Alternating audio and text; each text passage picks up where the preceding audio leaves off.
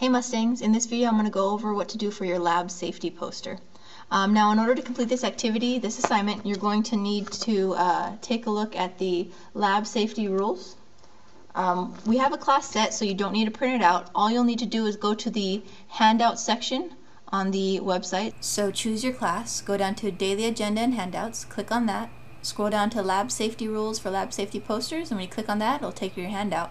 So it doesn't matter which class you're in, just go to daily agenda and handouts and it'll take you to a similar page. Again, don't print it out, just take a look at it, read over the 15 rules, and then when you're done reading through the rules, I'd like you to choose one of the rules or maybe two of the rules to create a poster for.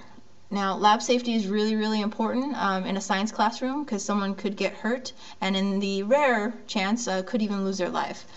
So we want to make sure that we're as safe as we can while we are in the classroom. So when you create your lab safety poster, I'm going to take several of the really awesome ones. My TAs are going to help me decide, and then we're going to put them up along the walls so that way we can remember many of the important rules to stay safe. So once you take a look at this and you read through the 15, choose one or two to do your poster on. And I showed you some of these examples in class. So following the different rules that were listed on those 15, you can make it, remember, like I said, you could do a story of some kind. So this one was really cool how it actually went through a story. Remember to do your best, so if you can't draw really well, still do your best. I do look at effort when I grade your projects. So this is like a little mini project here. So I'll look at how much effort did you put into it. Even if you're not a great artist, you can still put in a lot of effort and show me that you tried.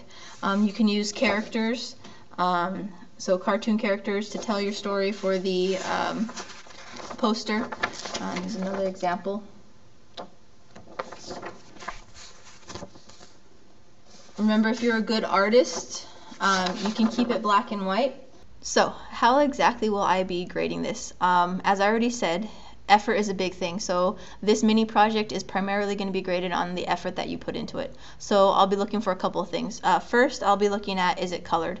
All posters should be colored, with the exception if you drew something really awesome, really amazing, and you feel that adding color to it is just going to ruin it.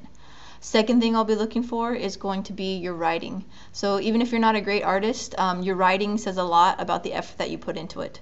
So take your time, make sure your writing's nice and neat, and I'll be taking a look at that. Now additionally, when you're coming up with your ideas for the poster, please make sure they're appropriate. I know you've heard me say that a lot, so make sure they're school appropriate. So no blood and guts and gore and stuff like that. So make sure they are school appropriate. If you have any questions, go ahead, shoot me an email, and I will get back to you as soon as I can. Other than that, have fun doing your posters, and I look forward to seeing the creative stuff that you guys come up with.